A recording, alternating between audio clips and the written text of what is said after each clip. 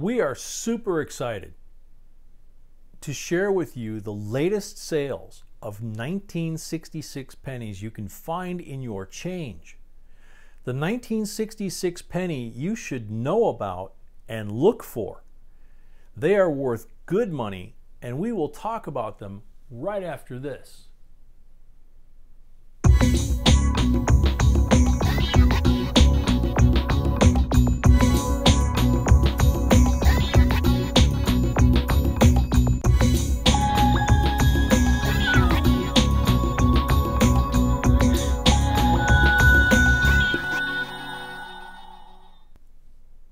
Hey YouTubers, this is J&B, and welcome to our JB Coins family.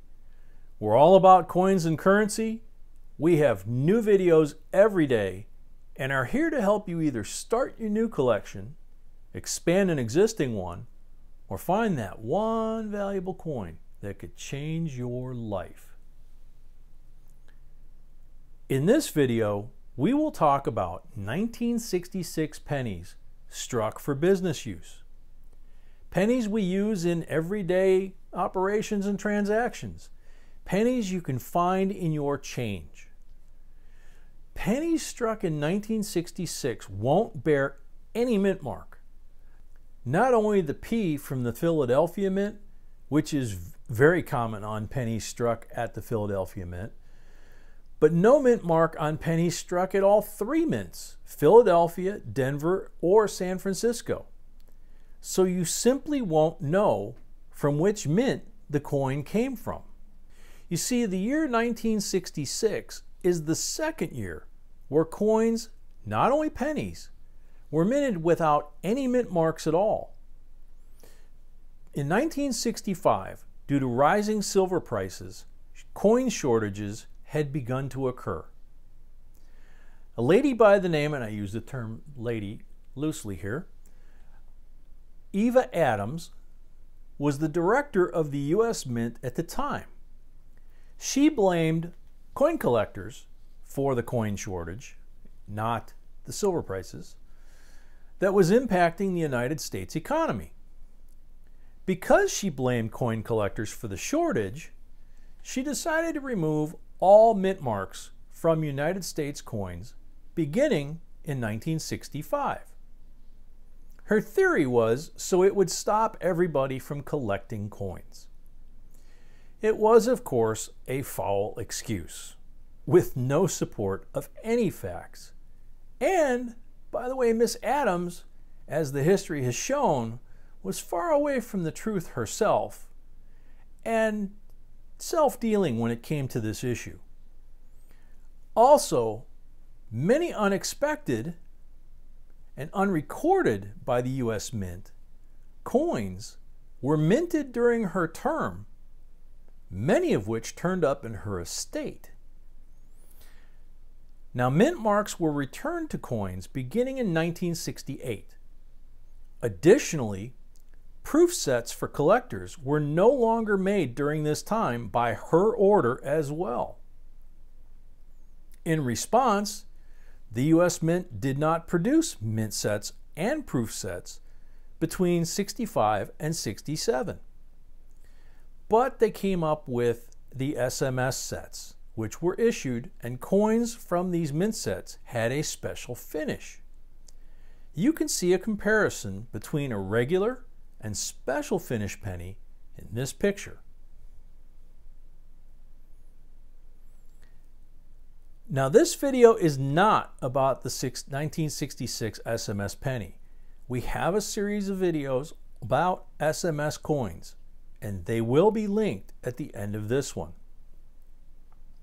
This video is, like we said, about regular business strike pennies for circulation. In 1966, all the mints combined struck a little bit over 2 billion pennies.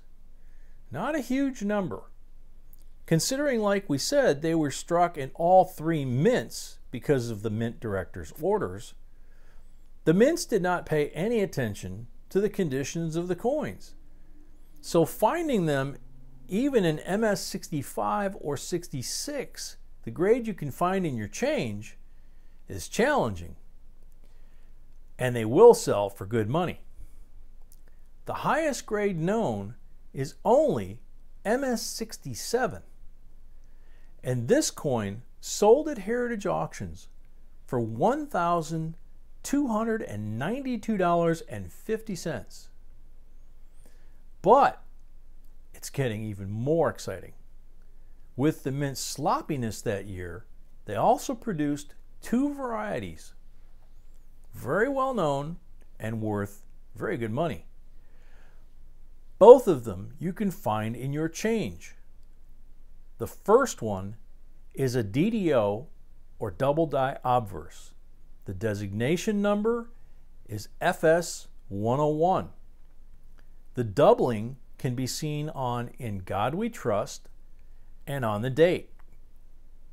Now, most graded examples are in lower AU grades. The in MS-63, this variety is worth on average around $500. In MS-64, $750. And in MS-65, which is the highest known, and PCGS graded only 3 coins. None of them were sold yet. So there's not even an estimated value by PCGS on those 3 coins. How cool is that? So look for this coin. Check your change. It's worth looking for. Another variety on the 66 penny is a DDR, or double die reverse. Designation FS 801. The doubling can be seen on 1 cent, the designer's initials, and United States of America. The latest sale of this coin is this 1966 DDR penny graded MS-64 brown. It's not a high grade, it's not a high color, but it's still sold for $660. Not bad. Now, the highest grade known is MS-65, with only 1 coin graded by PCGS. So look for them too. Check your penny collection, see if you have one. The regular 1966 pennies are not getting enough attention, in our opinion, because of the SMS coins struck with the special finish. They are worth good money, and you can find them in your change. Not like pennies from the SMS sets. You need to buy SMS sets in order to find a nice coin in them. These pennies, the regular business strike coins that you use every day and can find in your change. So always check your change. Also, and again, because of the mint's sloppiness, they have many errors, valuable errors, that you can find in your change. The list, believe it or not, is very long. We can't possibly cover all of them here, but we will show you some to make your search easier and to give you an idea what you can expect to get for them if you find one of these. Now, this first one is a 1966 penny double struck on a clad dime planchet. This one is graded MS-64 by PCGS. It's a very super cool error. The fact that it is double struck and you can actually see 2 dates and 2 Monticellos is really cool. Now, look at both sides of this coin. This super cool coin sold at Heritage Auction for $1,410. We really do love this error. The next penny is also one of our favorites. It's a 1966 penny triple saddle strike, graded MS-64 by PCGS. Look at this mess. Look at both sides. This coin sold at Heritage Auction for $1,265. Not bad prices for these pennies.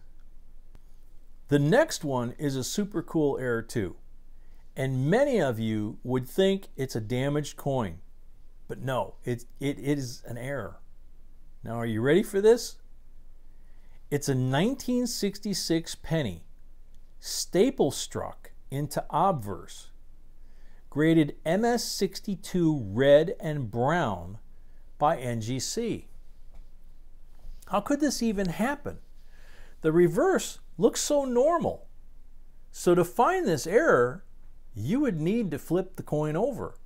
So as we said many times, always look at both sides of the coin. This wild thing sold at Heritage Auctions for $1,150. And the last coin we want to show you is very special and different too. It is a 1966 penny struck on a 10-cent planchet, graded MS64 proof-like by Annex. Now, some coins will receive a PL or proof-like designation. It doesn't happen very often, and obviously the finish of the coin is the key here. And this error sold at Heritage Auctions for $1,380. It's amazing how much these errors are bringing.